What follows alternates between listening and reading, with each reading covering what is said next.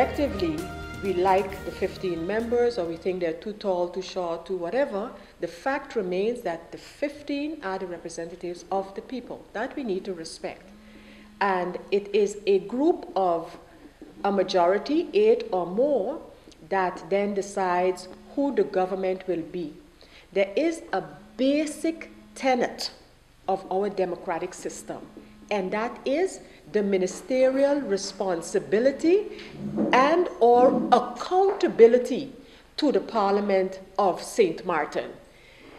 And when that is not being done or being done sufficiently, giving account, responding to, giving information to the representatives of the people, if that is not done, then Parliament, according to the Constitution, can and should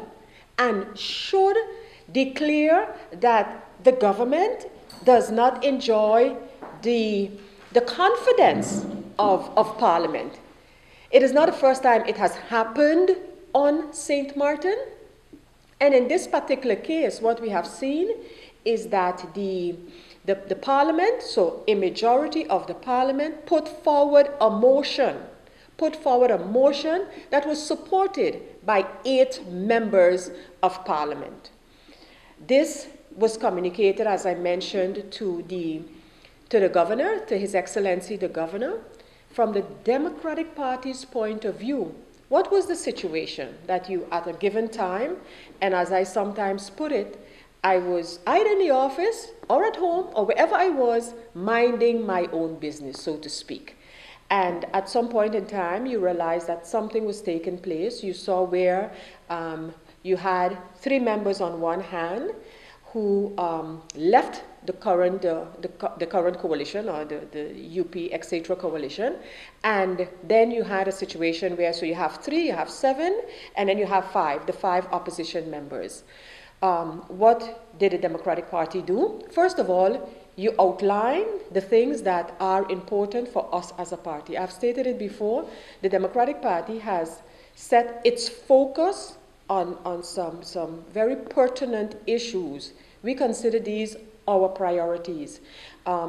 We talk about, and we will continue to talk about transparency and openness in government. It is critical that government dialogues with the society, the community, but also gets feedback, also listens to the social partners. That dialogue is critical. So that's one of the points.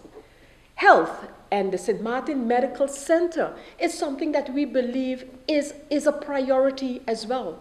Reform of the fiscal system is another such an issue. Climate change and the things that come with it. And I have stated this before.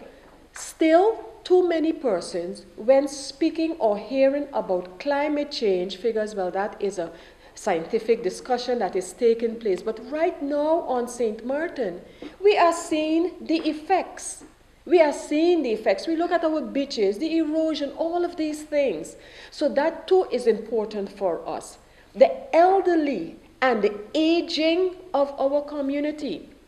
We also believe, and that I'll do in a separate statement, that we need to make very clear our position as far as the constitutional future of St. Martin is concerned. And specifically, what has been a buzzword during the last couple of weeks, the matter of independence. The matter of independence. And as I said before, during the course of this week and early next week, a specific statement would be forwarded. But it's important.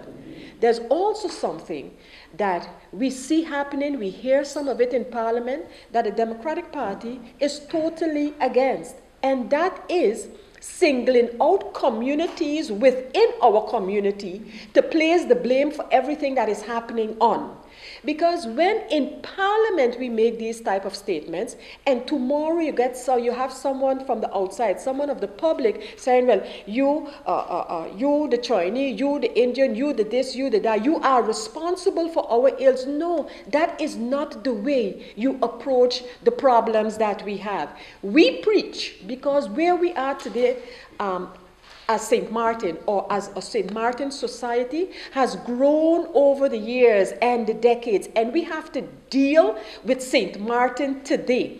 Do I believe that for some of groups of St. Martiners, such as young entrepreneurs, that some type of affirmative action can be given and can be done? Of course. But that is separate than looking to blame others in our communities for whatever ills are out there. We are either going to be serious about social inclusion, or we're going to stop using the word.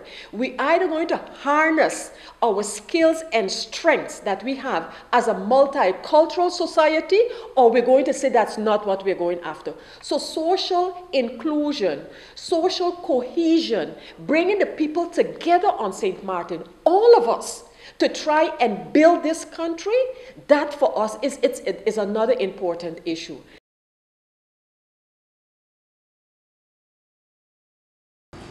When we go back to one of the consideration talking about the untenable situation at the Smart Housing Foundation, Development Foundation, this one really caught my attention simply because, and I've said this before, when the time was right for the former government under the leadership of Mrs. Westcott Williams and with Minister Maurice Lake at Vromey, when they had to take the decision in the Council of Ministers to reappoint members that government has on the board of the Housing Foundation, they declined that and postponed it and said, leave the new government take that decision. And it shocks me, well, it doesn't really shock me because I know the two personalities, but what happened, both of them knew, or they did not read the Articles of Incorporation that states that the appointment of those new members was tied to a time limit. And as a result, the time limit expired and government lost the control to appoint those three members on the board of the Smart Housing Foundation. With the result that the present board, the board that was there, consisting of three members, the Articles of Incorporation gave them the full rights to appoint the candidates to fill those positions. So as a result, to put it clear bluntly in normal terms, the government, this government and other future government lost the control of appointing members on the board, the supervisory board of the foundation, simply because of the laxness of the ignorance of the former two ministers not being taking the decision and the time expired. The motion reads that the government's cabinet consists of the ministers Mahasel Gums, Martin Hassing, Dennis Richardson, Tabon Gums, Tarek Connor, Raphael Boseman, Ernest Sams no longer enjoys the confidence of the Parliament and goes over to the order of the day. We have taken this motion, as I said, we studied it, and we sought legal advice on the procedure, and also particularly in making use of Article 59 of the Constitution that says that the Parliament could be dissolved by a resolution and that new elections can be called. Last evening, the Council of Ministers, after as I said before, receiving extended invitation, not extended invitation, but extended advice from different legal persons, we forwarded we took a decision on the Landslide, the resolution to dissolve Parliament and to call elections, and we have forwarded this to the Governor with a request for him to sign it. We are awaiting the response of the Governor on this matter, and we would await that. But we feel that at this moment, what this country has been going through for the last 5 years is the only thing we can do. We've gone down the road four times already of forming governments. And what happened? They have not lasted more than a year. And the people of St. Martin and the country do not deserve this treatment from our political establishment.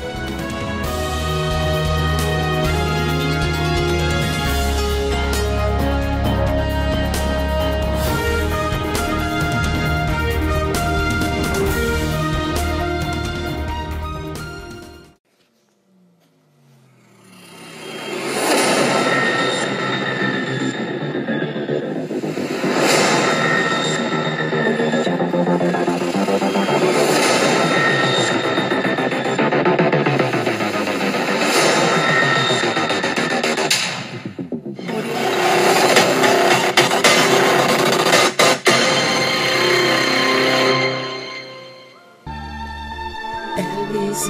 Yeah. 1, 2, 3. Basketball once again. LBC. Check it out. Yeah. LBC. Is it okay? Get right back up. That's right. Bring your friends and your family. Need a loan that's quick and easy. Island Finance. Up to 50,000, give us real easy. Island Finance. For education, a renovation, that's no problem. Yes, it's true. That's not all. They're quick and friendly too. Island Finance. Appliances, vacations, even fix your car. You can depend on Island Finance.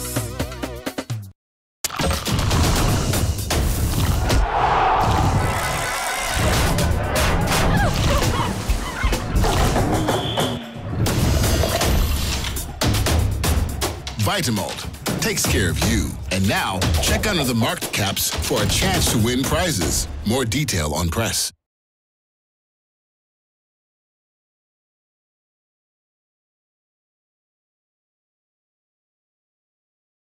The reality of the situation is that yes, we have compulsory education, but we cannot afford to neglect the immigration aspect of it. I believe, Mr. Chairman, that too often we neglect that. Yes, we have those, and I'll state it here, Mr. Chairman, I'm not talking about those who are legalized. Absolutely not. Whether you come from Timbuktu or whatever, once you legalize, your status is clear here in St. Martin. These statements is not for you. The question is, does the illegal students that are going into the schools, should that burden be on us, Mr. Chairman? And that's the fundamental part of it. And how much more are we importing? Because yes, the ones that are here is our problem that we need to take care of. And that's why I ask, what are we doing to legalize those, Mr. Chairman? Because it's a problem. Every year you hear there's a problem with budget, there's no monies. But where's the monies going to? A lot of it going to education to resolve these same issues. And let's deal with that specific area, Mr. Chairman. I have a question. We have a hole in the bucket system. I heard the minister indicate that there are talks with the Ministry of Justice. But Mr. Chairman, I need to know what is being done to close that hole. The capacity level is very low. We cannot hold anymore. We cannot take care of it anymore. I heard Christopher Emmanuel made a comparison when he had the presentation about the dump where the children have to come to school and they're touching your children, they're touching my children. And I just thought about that, because let's put that situation here. Other children, illegal children, have to make our children, legal and local, uncomfortable because sometimes you have overcrowding. Let us deal with those, Mr. Chairman. I would like to know what the plans are. The minister don't have to answer me right now. She can answer me in written form, because at the end of the day, those same children, we don't know how many of them are here because they're not registered, Mr. Chairman. I can talk about that being at the Civil Registry Department. It's a problem. So then when the Minister of Education is making policies, based on what statistics is she making those policies on? Minister, with all due respect, you have all the laws there. It's just a matter of enforcing the laws. The reason why I say so is because if you look at NEPA, I did a whole research of NEPA. NEPA started in 2014, correct me, with 288 students. Today, 2015, they're down to 65 students, correct me. This is a drastic drop. Minister, also, you have where the board have not lived up to none of their responsibilities. They have not met any deadlines. They walk out of meetings on you, and you're saying, all you're saying to the public is, hey, be cautious. Don't say much about the board because it's negativity. But in the same national ordinance, it's saying, be open to the people. Present the facts. And as I stated before, and it's very important that we note that here's another situation where you have 6 lawsuits against NEPA presently. They already lost 2. They just lost one there with the managing director, which you have to pay out. Now, here you go in another situation. The subsidy, financial subsidy for NEPA was given, correct me, for education, to enhance the educational program. It's not to be paying out lawsuits, you know. Who's going to be paying for that? And who told them that money is earmarked for that? So here, which accountability is have to be presented to the board. We are making a lot of mistakes. The board is making a lot of mistakes over and over, and all we're doing as government, we just, you know what? First you come with a memorandum of understanding. You need a memorandum of understanding. You got to dismiss them based on the same presentation you did there with the national ordinance and everything. Stop being nice. Just stop being nice. Because at the end of the day, the first two meetings, I'll be straight. I'm very, very well informed. They walk out on you. I'll be straight. And that is unacceptable. And, you know, we got to get serious. The reason why I say so, because we're dealing with the students' education. Right now, you have a student who, a local entrepreneur, give that student the opportunity to work within one of the restaurants. He's so looking forward to his diploma, looking forward. And up to now, we still can't validate the diplomas and programs. And he's ready to graduate. What are you going to tell the student? Let's say when he's ready to graduate, hey, you know what? When you're ready, when you look at it, all his hopes and his dreams just go down the drain.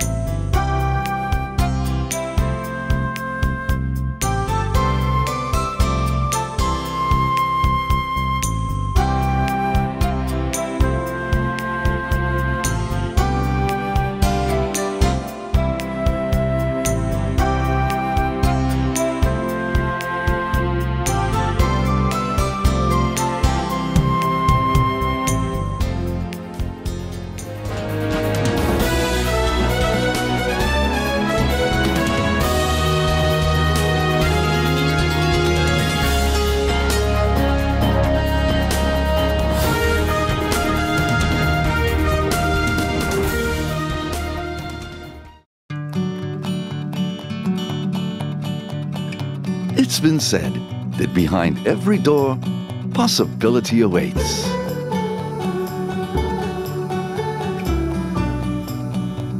How much possibility depends on which door you open first. Every day, we help our customers discover the possibilities in their lives. It all starts with a conversation.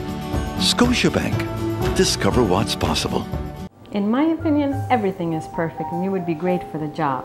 But I see here that there's a 2-year gap in your resume. What did you do? I was hospitalized for mental illness. Oh, mental illness? I've undergone treatment and I have a wonderful family that supports me. Well, that is good news. No, it's fine. I'm recovered. We'll contact you, okay? For a better understanding of mental health and what you can do to stop mental health stigma, please go to the Mental Health Foundation's website at www.mhf-sxm.com. Need a loan that's quick and easy. Island Finance. Up to 50,000 guineas really easy. Island Finance. For education.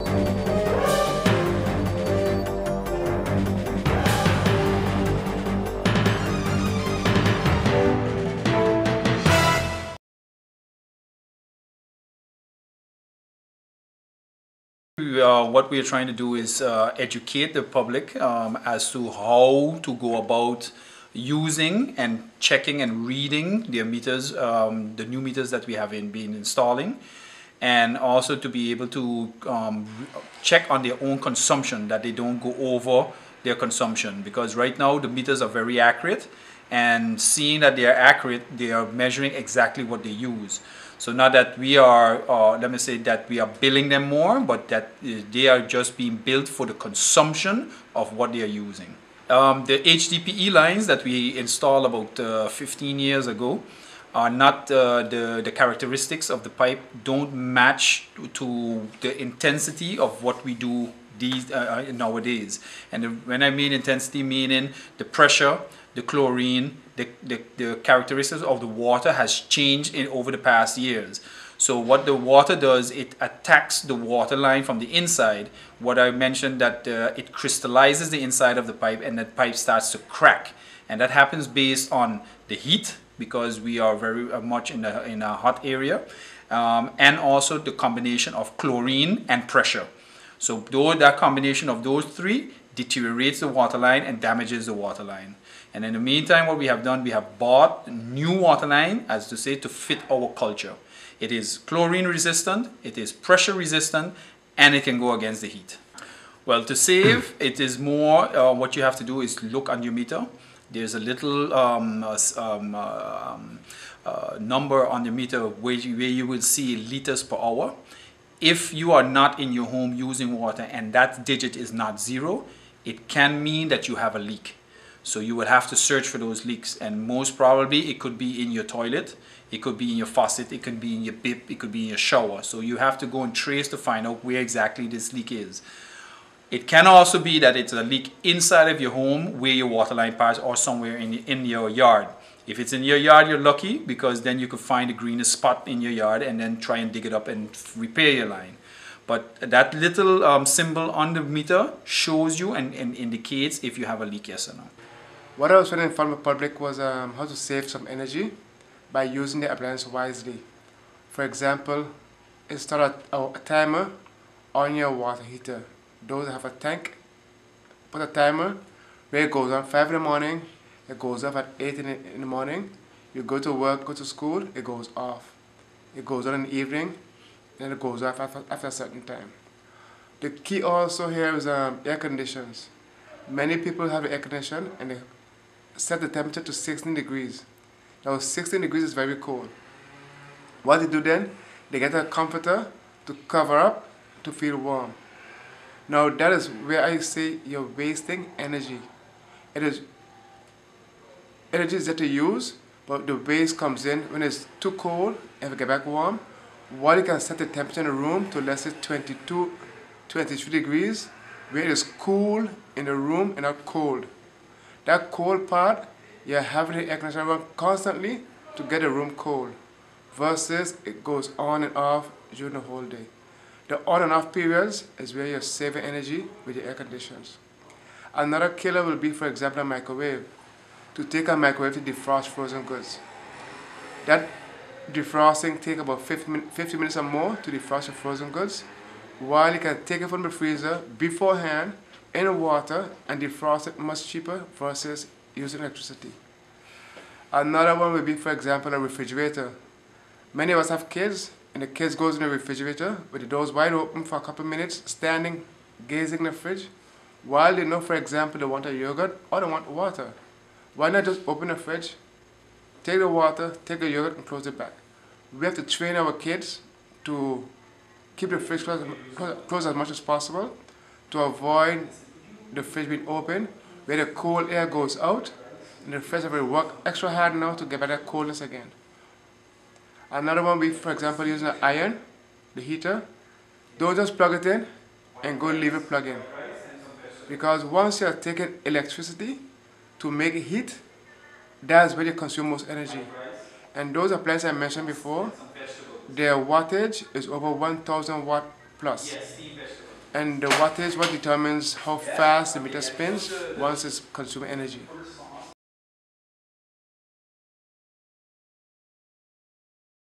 In addition, we have resilient and ready, how to thrive through challenge and change. And this will be by none other than Valerie Burton.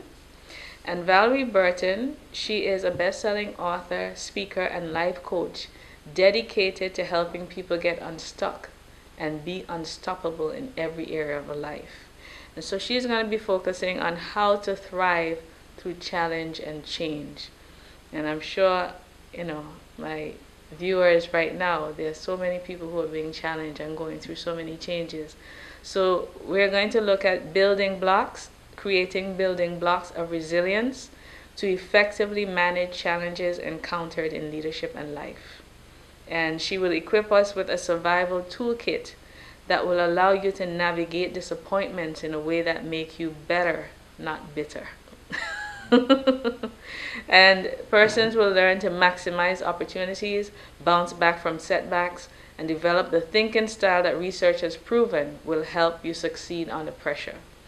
Then we have Mr. Lencioni, and he's going to be looking at the untapped advantage of organizational health.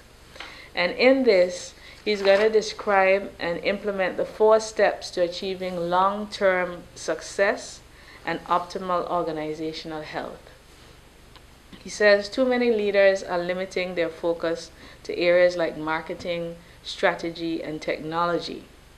So in his latest book called The Advantage, he addresses this model where he says that leaders and organizations need to shift their focus to creating a healthy organization with minimal politics and confusion. That's interesting, right? And high degrees of morale and productivity and low turnover among good people. So those are some of the topics that we'll be speaking of. And of course, persons who attend will get a certificate directly from John Maxwell's company.